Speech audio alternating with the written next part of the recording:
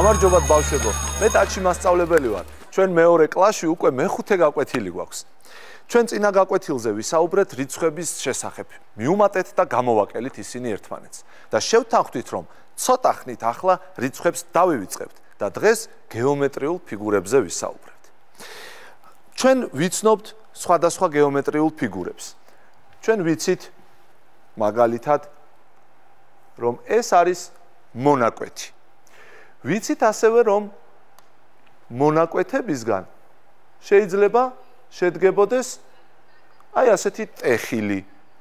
ტეხილი, რომელიც სამი მონაკვეთისგან შედგება და ამიტომ აი ამ გვერდებს, ამ მონაკვეთებს ეძახიან მდგენებს, რადგან მათით შედგება ეს ჩვენი ტეხილი. შეიძლება ასევე, რომ მაგალითად სამი მონაკვეთი აი ასე შევაერთო, ეს უკვე იცით თქვენ რა ქვიათ ამ ფიგურას. დიახ, სამკუთხედი ქვია, ხომ? ის შეკრული ტეხილია, მას აქვს სამი გვერდი და სამი წვერო. თქვენ ასევე იცნობთ ოთხკუთხედებს. მოდი დავხატოთ ოთხკუთხედიც. აი ასე. რამდენი გვერდი აქვს ოთხკუთხედს? დიახ, 4 გვერდი აქვს და 4 წვერო აქვს. ნამდვილად. თქვენ ასევე იცნობთ ისეთ ფიგურებს, რომელიც მონაკვეთებისგან არ შედგება.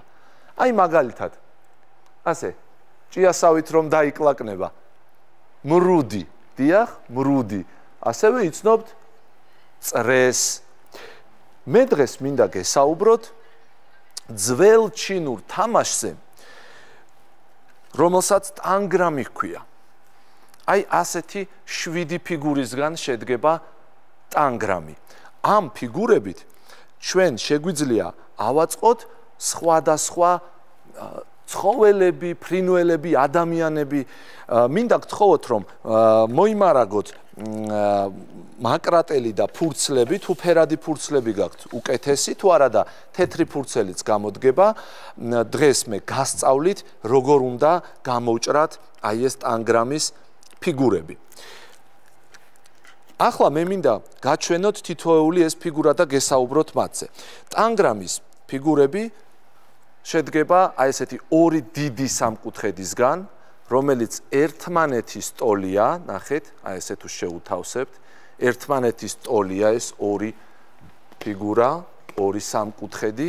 ჩვენ გვაქვს ასევე ორი პატარა სამკუთხედი, ისინიც ერთმანეთის ტოლია, აი ნახეთ, ესენიც ერთმანეთის ტოლია და გვაქვს კიდევ ერთი სამკუთხედი საშუალო ზომის, რომელიც დიდზე პატარაა, მაგრამ პატარაზე დიდია. ამ 5 ფიგურის გარდა ჩვენ კიდევ გვაქვს ორი ოთხკუთხედი. ამას თქვენ იცნობთ, ეს კვადრატია, მისი ყველა გვერდი ტოლია და კიდევ გვაქვს აი ასეთი ოთხკუთხედი, რომელსაც პარალელოგრამი ჰქვია. მის თვისებებს თქვენ ცოტა მოგვიანებით ისწავლით, მაგრამ სახელი უკვე იცით. თამაშის წესები არის ასეთი. ფიგურების აწყობისას უნდა გამოვიყენოთ 7-ვე მათგანი და ფიგურები არ შეიძლება რომ ერთმანეთს ზემოდან გადავადოთ. ახლა მე შევეცდები ამ 7 ფიგურით ავაწყო კაცი, რომელიც გარბის. აბა დავიწყოთ. ეს აქ ავიღებ ახლა აი ამ ფიგურას და აი ასე მივადებ. ახლა ეს ფიგურა მოდით აქედან ასე მივადოთ. საშუალო ზომის სამკუთხედი დამჭირდება, შვენიერი. აი ეს ჩვენი ოთხკუთხედი აი აქ იყოს. აქედან აი გამოვიდა კაცი, რომელიც გარბის. ახლა მე ამ კაცუნას გადავაკეთებ და ავაწყობ ისეთ კაცს, რომელიც ცეკვავს. აბა ვნახოთ რა გამომივა. ესე იგი, მოდით აი ასე გავაკეთებ. შემდეგ ავიღებ საშუალო ზომის სამკუთხედს და დავადებ აქ. ეს ოთხკუთხედი აქედან. ასე და შემდეგ ფეხებიც გავუკეთოთ. კაც უნდა რომელიც ცეკვავს. ახლა მე მინდა გასწავლოთ როგორ გამოჭრათ თქვენ ტანგრამის ფიგურები და მე ერთად ავაწყოთ მაგალითად ფისო. ვიღებთ ფურცელს თუ არ გაქვთ ფერადი არაუშავს, კიდევ ვიმეორებ, თეთრი ქაღალდისგან გამოჭერით ამჯერად ჩემთან ერთად და შემდეგ უკვე ფერადი ფურცლები როცა გექნებათ, უკვე ფერადი ასეთი ფერადი ფიგურებით შეგიძლიათ გააკეთოთ. ნახეთ რას ვაკეთებ. გადავკეცავ აი ამ წვეროს, აი აქ, აი ასე. აი ასე გადავკეცავ. აი ასე გადავკეცავ და ამ ნაწილს მოვაჭრი. ქვედა ნაწილს მოვაჭრი. თქვენც ჩემთან ერთად გადაკეცეთ და მოაჭერით. არ იჩქაროთ, აი ასეთი კვადრატი მივიღე. ამის შემდეგ ვიღებთ მაკრატელს და შუაზე, სადაც გადავკეცეთ, იქ გავჭრით შუაზე. აი ასე. ახლა თუ ძალიან სწორად არ გამოგივათ ეს ხაზებზე გაჭრილი არაუშავს. ამას მერე თქვენ როცა გაკვეთილი დამთავრდება, მერე უფრო მშვიდად გააკეთებთ და უფრო კარგი ფიგურები გამოგივათ. ესე იგი მივიღეთ ორი სამკუთხედი დიდი. ახლა ერთ-ერთ სამკუთხედს ვიღებ და აი ასე შუაზე გავჭრი. და მივიღებთ ორ დიდ სამკუთხედს. ვიღებ და ვჭრი. წვეროდან აი ასე გავჭერი და მივიღეთ ორი დიდი სამკუთხედი. გახსოვთ ხომ, ჩვენ გვაქვს კიდევ ერთი საშუალო ზომის სამკუთხედი. ახლა ნახეთ საშუალო ზომის სამკუთხედს როგორ მივიღებ. აი ამ წვეროს ჩამოვიტან სულ ბოლოში. შეხედეთ, აი ასე. გავკეცავ და ამ სამკუთხედს მოვაჭრი. ეს სამკუთხედიც მოვაჭრათ. ეს საშუალო ზომის სამკუთხედი. ახლა გვინდა პატარა ზომის სამკუთხედი და აი აქ ჩამოვაჭრი პატარა ზომის სამკუთხედს. აი ასე. აი პატარა ზომის სამკუთხედიც მივიღეთ. ერთი კვადრატი გვჭირდება. ჩამოვაჭრათ კვადრატი. ასწრებთ. აბა ნახეთ, კვადრატიც მოვაჭერით და ახლა დაგვრჩა კიდევ ერთი პატარა სამკუთხედი. ნახეთ ამას აი აქედან მოვაჭრი. აი ამ წვეროდან აი ასე ჩამოვაჭრი პატარა სამკუთხედს. აი, ნახეთ. გამომივიდა პატარა სამკუთხედი და ერთიც პარალელოგრამი, ოთხკუთხედი. კარგით. ეს ფიგურები უკვე გვაქვს. მოდით ახლა ერთად ავაწყოთ ფისო, როგორც შევთანხმდით.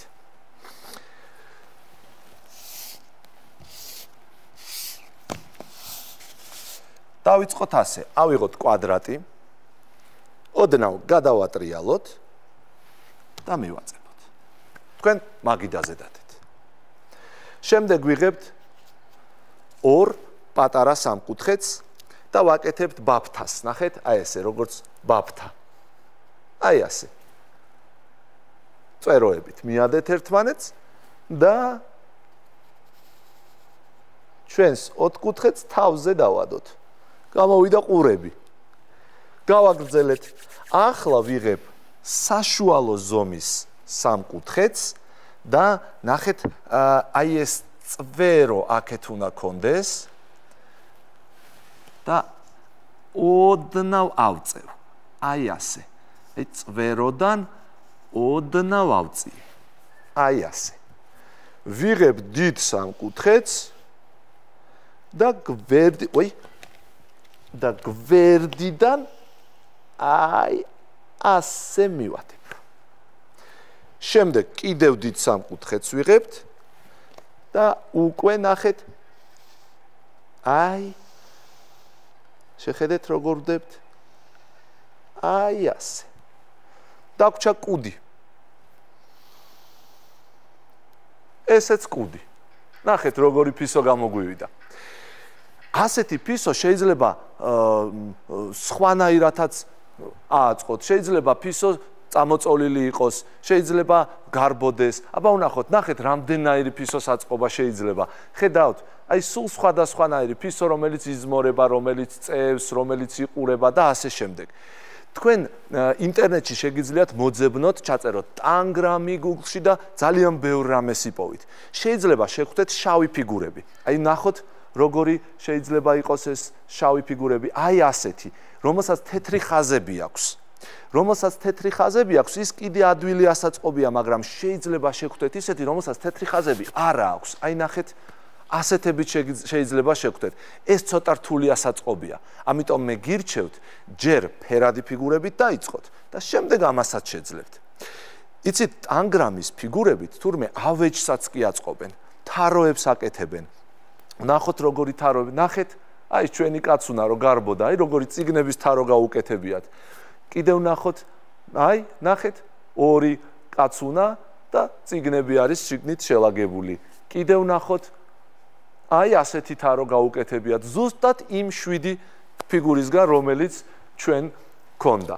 ახლა ცოტა ხნით ტანგრამს დავემშვიდობოთ და მე მინდა გესაუბროთ საქართველოს შესახებ. აი მე აქ მოვიტანე საქართველოს რუკა. მივაკრათ. აი ასე.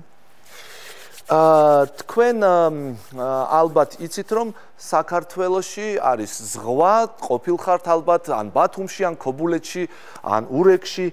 ერთი მხრიდან საქართველოს ესაზღვრება ზღვა, აი შავი ზღვა. აი ასე. ასევე საქართველოს ესაზღვრება 4 ქვეყანა. ეს ქვეყნებია: თურქეთი,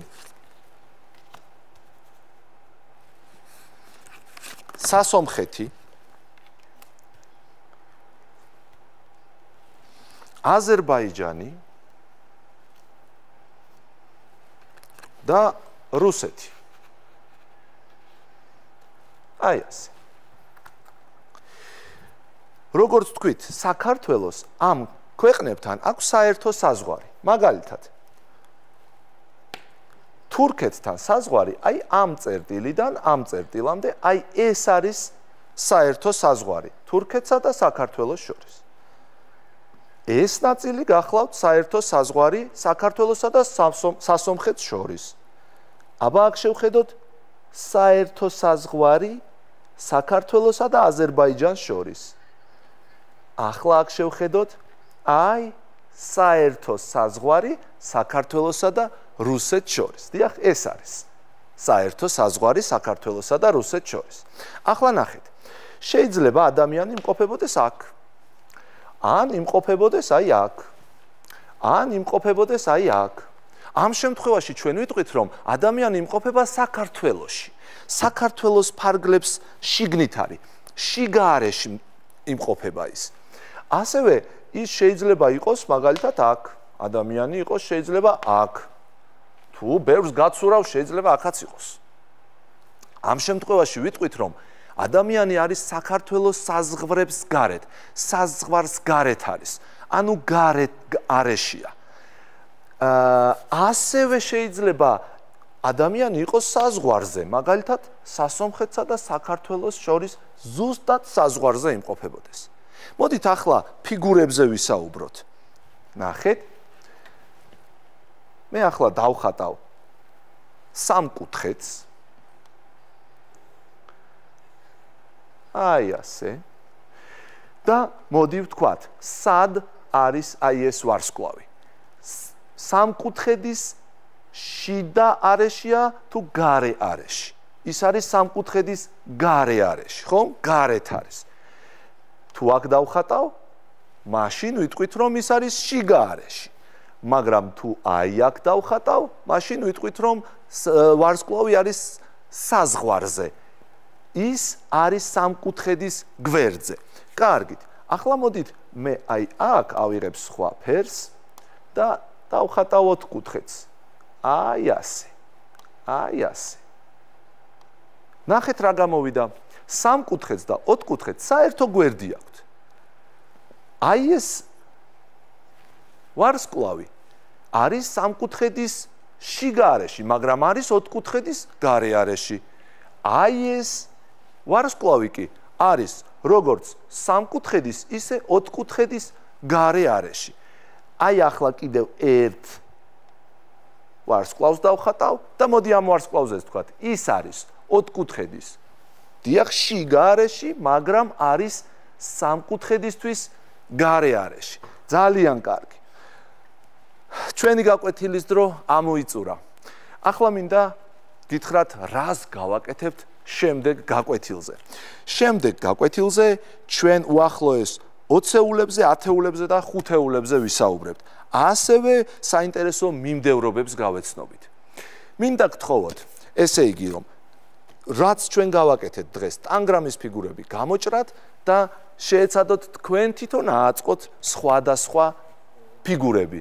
თქვენ თვითონ მოიგონოთ, გადაუღეთ სურათები და გამოგვიგზავნეთ. აბა კარგად, მომავალ ხუთშაბათამდე.